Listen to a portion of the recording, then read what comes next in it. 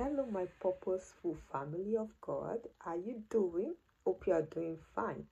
So, God wants me to share this important message and testimony with you. So, I'm currently living with a particular housemate.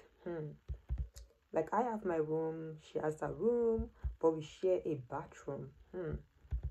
So, this girl is always messing with my stuff. Like, I'll put my bucket there, she will put it somewhere else. My sponge, my brush, put it somewhere else. Then I'll put it back in position and she changes it again. Wow. Then I realized I was getting frustrated. I was losing focus on God. All I think about is how to deal with this girl. Then I realized something. Instead of me writing God's book, I am thinking about this girl. So God advised me to take away everything that belongs to me in the bathroom and keep it in my room. Because I'm living with a cycle. So that she will not graduate and start putting stuff in my hair cream, toothpaste, brush, bucket, sponge. I mean, you have to be very careful. Like, this is not fear, this is wisdom. God's wisdom. Like, when you are living with a cycle, you've got a book to write. Keep all your bathroom stuff in your room, then write your book. You know it's safer there because you don't want to wake up and you see your hair cream is showing on that color, your toothbrush is smelling like shit, or I'm itching because she put something in my sponge. Like, she's capable of bad things. Like, she can do anything to my things. Almost. So I removed all my stuff, then kept on writing God's book. Like, who is winning? She thinks she's winning. And she's thinking, yeah, I got her to remove all her stuff from the bathroom. No, fool, you are losing. Yes, I am here writing God's book. You are there fighting for bathroom. Eat the bathroom. I will write God's book and be a blessing. Like, how can fighting for bathroom help your life? Know some battles, you leave it to God. Some other battles, God will say, this one is worth fighting for. Bathroom battle, God said, stay away. Book battle, God said, this is worth fighting for. Is worth the battle. So the battle of turning off the TV and writing that book, the battle of sleeping early so you can wake up early and write that book before going to work, is worth the fight.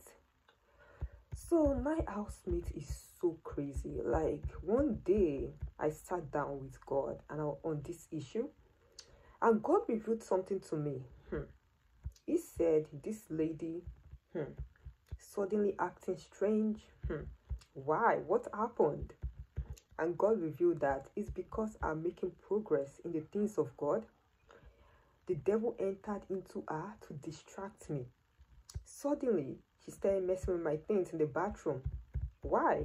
Because when you are in alignment with God, all hell will start breaking loose. Like, I'm writing God's book, then this lady started acting strange.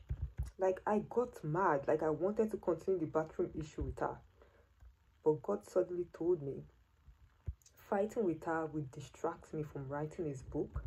The time I will use to try to win the battle of the bathroom, I should use it to win the battle of writing God's book. Power of silence. Like, seriously, we are wise when we keep quiet and focus on God's purpose. God will defend us. Like, the power of silence, like, silence is not weakness. Silence is strength. Especially when it is God telling you to be silent. Like, he will handle her. Like, when God handles people that are distracting you, he seriously handles them. Like, all of a sudden, things will not go well with them. You start to pity them. God is like, no, don't pity them. I'm teaching her not to distract you again. God knows how to handle people that are distracting you. When God says we handle it, he will seriously handle it. That you start to pity them. God is seriously a defender. Remember Moses in the Bible? His sister was talking trash about Moses. God gave her leprosy. God defended Moses. Remember Joseph in the Bible? God tormented Joseph's brothers. Like anytime they had issues, they would start saying, it's because of what we did to Joseph. God is a God of justice. My housemate is messing with me. Oh, she just made a terrible mistake. Because God will make sure her life is turned upside down. Like she realized, oh, it's because I messed with Taye's stuff in the bathroom. Yeah. So when God deals with people, he deals with them. As for you, just be silent as God advised you. So focus on writing that book, focus on sharing God's word, focus on doing what God says you should do. God will handle that devil. God will handle that devil that entered her, that devil that is using her. God will handle them because he says so. So seriously, what is distracting you from God's purpose? God has given you a vision on what to do with your life. Then somebody you are living with starts acting crazy and you can't focus on God's vision, God's purpose. It's the devil that is using them to distract you. Immediately you notice that you are getting distracted, run to God, ask him how to handle that situation. For my housemate, keeping my stuff in my room is the best. Like now, she's not messing with my stuff. Like, guess what she's doing? She's messing with her stuff. Like, she put a sponge here one day, on that day, she put it in another place. She thinks she's frustrating me. No, girl. Do whatever you want with your stuff. I don't care. I go into the bathroom. I take away my eyes on whatever arrangement she did. With a sponge, soap, shampoo. I don't care. Talking about shampoo. Oh my God. This girl washes her hair every day. When taking a shower. Are you serious? Like the bathroom is so slippery. I put a bath mat in the bathroom so I don't fall. Guess what? Instead of her to remove the bath mat before she washes her hair, she washes her hair on my bath mat. Then when I want to have my bath, the bath mat is so slippery. Oh my goodness. God advised me to stop putting my bath mat there. So when I want to shower, I wash the bathroom to make sure it's not slippery. Then I put my bath mat, then take a shower. The struggle is real. So you have to do what you got to do to get through living in this house.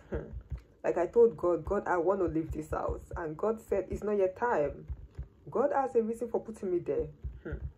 God said when it is his time, he will take me out of the house. But right now, let us pass this test together. God is training me.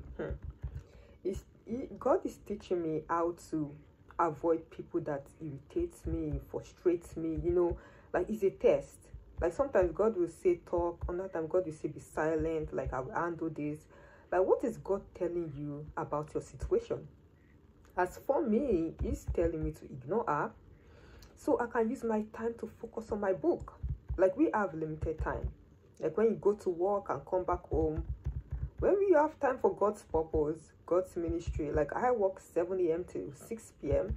When I come home, I take a nap, then work on God's book, God's ministry. I don't have time for rubbish. Like when I enter the bathroom, she has disarranged it to make me lose focus. I ignore the rubbish. Like I pee, shit, shower, and get out. And focus on God's book. Like I got no time for rubbish.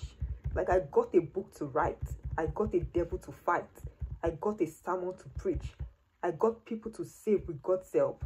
The only time I have is for Holy Spirit. The little time I have after I get back from work is to spend time with God.